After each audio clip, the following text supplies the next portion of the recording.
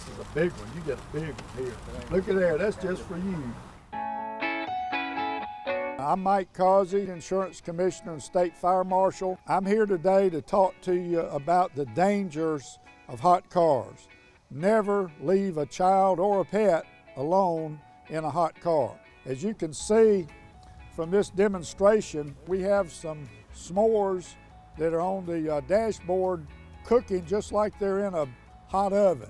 We're trying to reach out to the public and educate people on the dangers of hot cars. It's very sad when you have a tragedy that's so preventable.